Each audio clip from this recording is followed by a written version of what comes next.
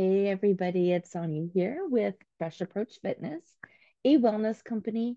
How are you today? Welcome, welcome, welcome.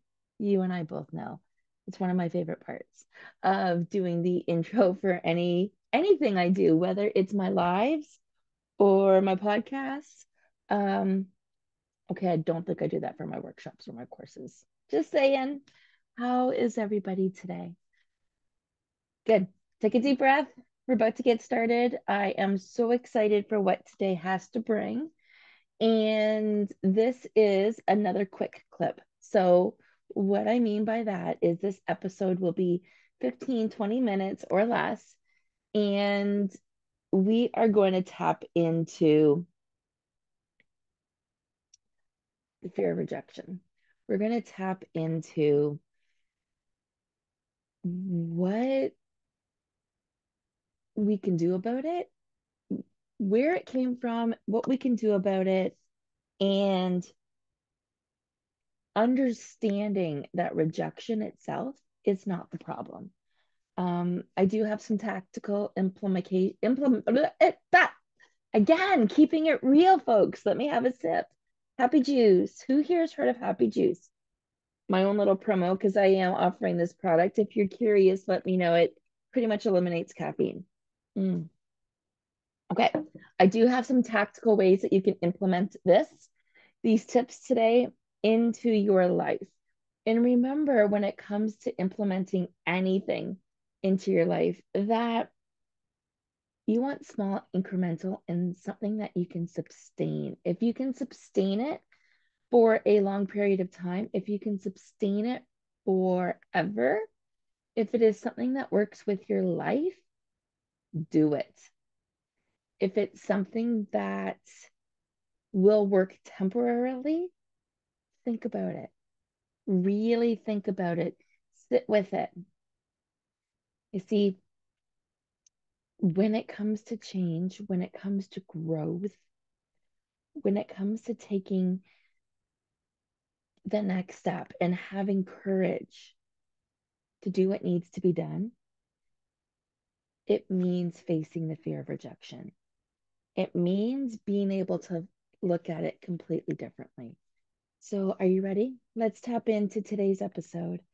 Um, no one likes rejection, right? In fact, almost everyone would avoid it if they could. Wouldn't you agree? But some people have more fear than others. And we know this by the people that we speak to. We know this by the way our body tenses up over certain things.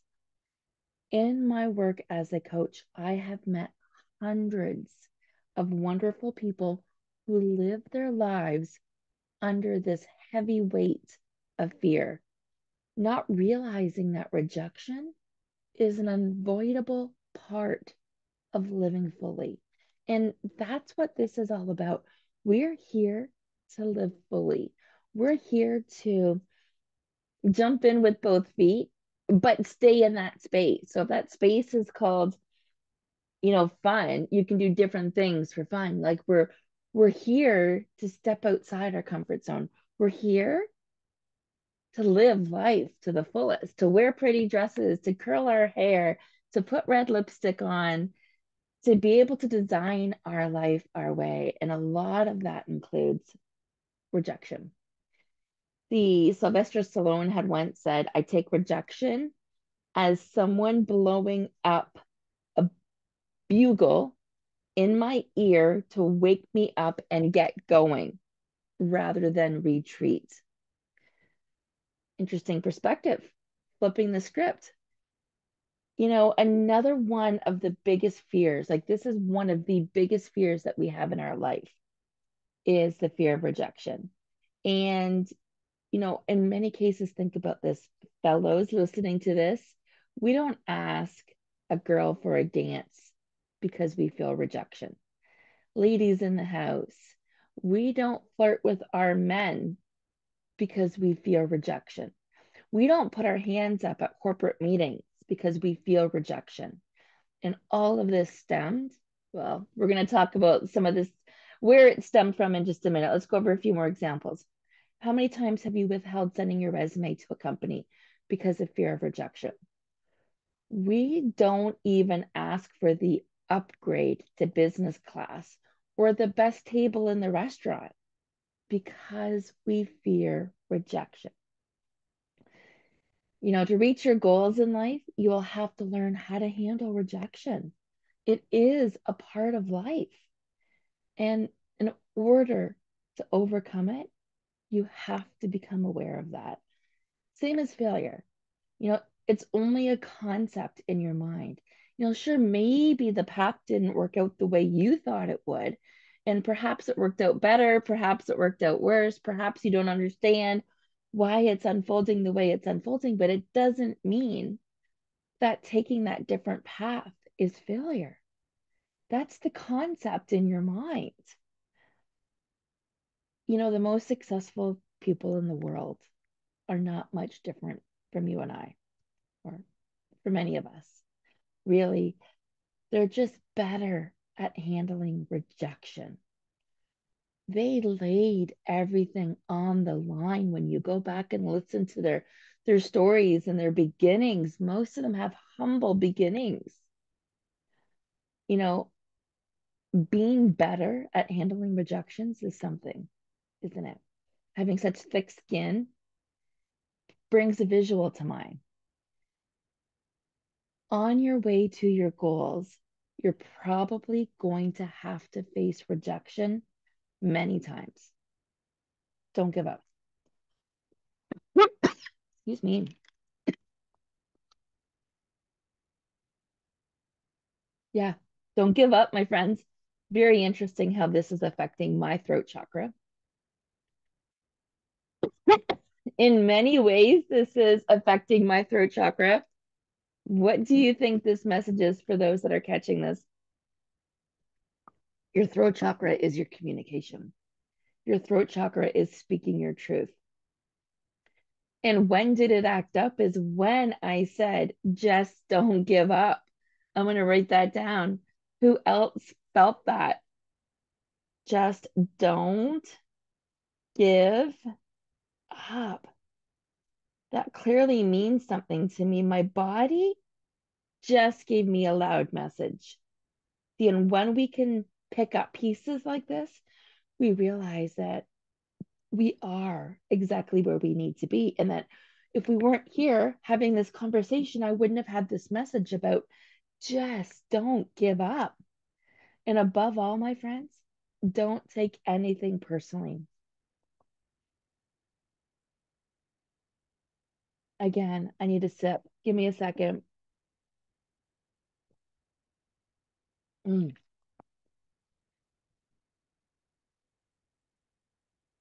I need to open my card from today for my essential oil.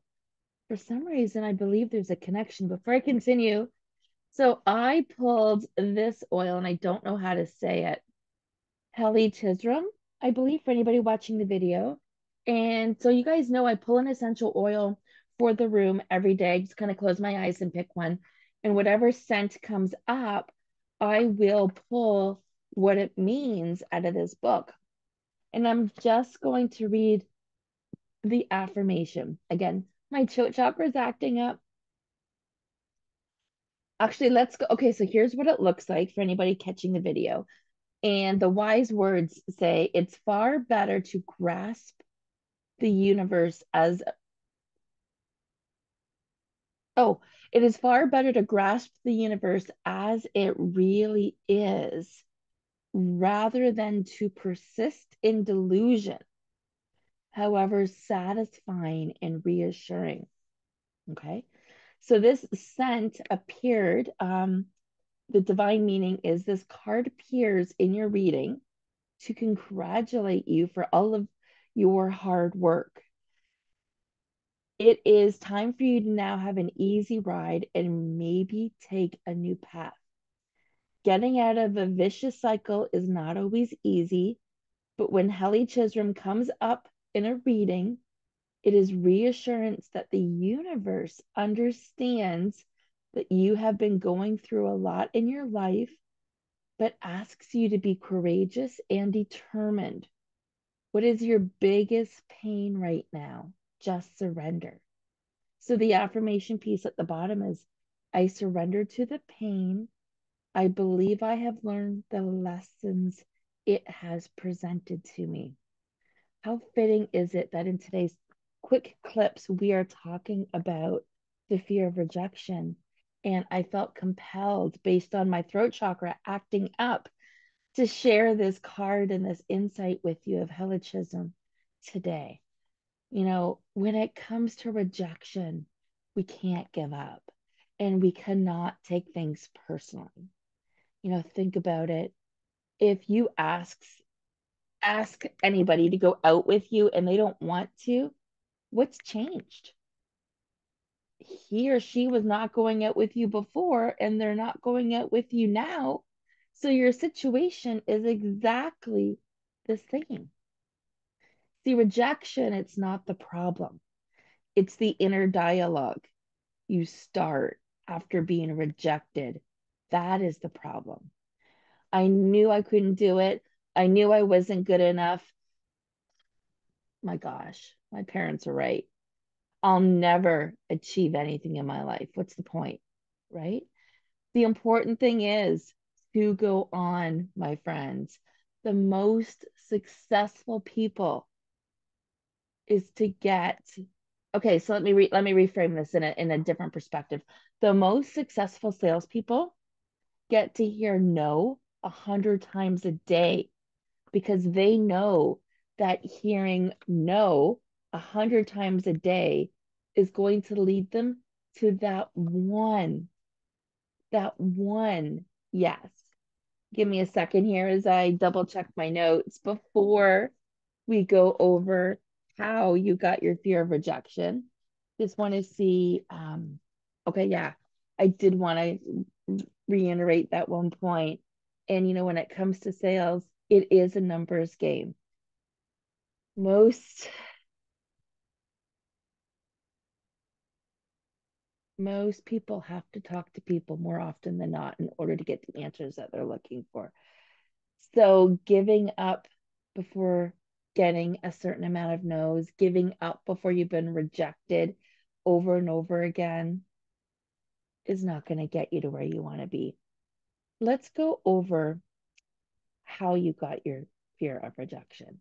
Let's take some time to dive quickly into that. The first one is you grew up rejected. If one or both of your parents is rejecting you in your childhood, you're likely going to grow up to be a person who's highly sensitive. And being rejected as a child makes you feel insecure. And it could lead to trust issues with your parents because of consistency or lack thereof. And then it makes it feel like you cannot rely on anybody. Especially as a child, this will leave, especially when this happens in childhood. A parent rejecting their child, even subconsciously, could lead to a wound. And that wound can easily be poked at as you're growing up. The next one, you just don't believe in yourself or love yourself enough to expect acceptance from others. In order to expect acceptance from others, you must first accept yourself. So when you feel unlovable deep down, it's hard to imagine that you will truly be wanted by others for anything. Okay, the next one, childhood neglect. If you felt neglected in the childhood, or if you were ignored, it's the feelings of not feeling good enough. If it, again, it's the feelings of being ignored and rejected, and it can make people feel flawed. Your deepest, darkest fear is to feel these things. Being aware of your fear. Oh, actually, you know what? We're going to talk now about your fear of how to fight it. How to fight it. So, I went over the top three, how you got your fear of rejection. And your fear of rejection could also have happened because of repeat actions. being repeatedly lay off, being repeatedly turned down for dates, or never being invited to a second date, or any kind of repeated action could also help with that second point of not believing in yourself enough. You see, when you get prepared to be rejected many times on your way to success, and you understand that the secret is not to give up, especially when somebody says, no, thank you, I'm not interested, consider this as a next as you're working towards your nose. Did you know that was rejected? Sylvester Stallone was rejected 70 times before Rocky. His script Rocky was accepted. Jack Canfield's Chicken Soup for the Soul was rejected 130 times. And that actually made him laugh when he said that he wanted to sell 1 million of his books. Chicken Soup for the Soul sold over 8 million copies. How about even the Harry Potter series was rejected 12 times? So before we jump into some tactical suggestions, I really want to ask you or share with you some ways that you can fight your fear. So we're going to go over these 6 different ways very quickly. I'm just going to tap the surface, but I would love to encourage you and invite you to book a time with me to go over these and do the wellness quiz. It's the chakra alignment quiz, and book a call with me and let's go over these together. But you're going to know which one connects with you. So 6 ways, my friends, to fight your fear of rejection. Be aware of your fear. Try to understand the source of your fear. Start thinking of the rejection in a more complex way. Are you being redirected? What does it look like? Realize that the rejection is a sign that you're taking chances, and the universe needs us to take action before it gives us what we want. Working on learning to love and value yourself. Heal your childhood neglect so you can learn to create space for what is still to come, because right now you're playing victim in that area, and the wounded you is easier to stay in the shadow side of things, which makes you feel inferior, flawed, or unimportant. So healing your childhood neglect, learning to love and value yourself, realizing that rejection is a sign that you are taking chances. Start thinking of rejection in a more complex way. Try to understand your fear and be aware of your fear. And once you own your shadow, my friends, nobody can take it away from you. All right, before we sign off from today, I have 2 questions that I want you to sit and think about. What are you taking away from this? And how will you deal from rejection from now on?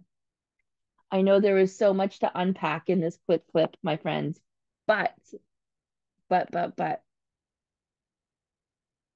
for most of us, it's a message landing exactly when we need it to land, so we can pause and reflect on rejection and on next and what it looks like. And remember, I am here to help you bridge the gap between where you are now and where you want to be. So if you don't currently have a life coach, reach out to me. I'd be pleased to answer any questions that you have and lock arms with you as we go through the next steps in the next journey together. Let me know what questions you have. Take a look at my link tree, and I am here to support you every step along the way. This is Quick Clips number 175. Woo, woo. Thanks for joining us today.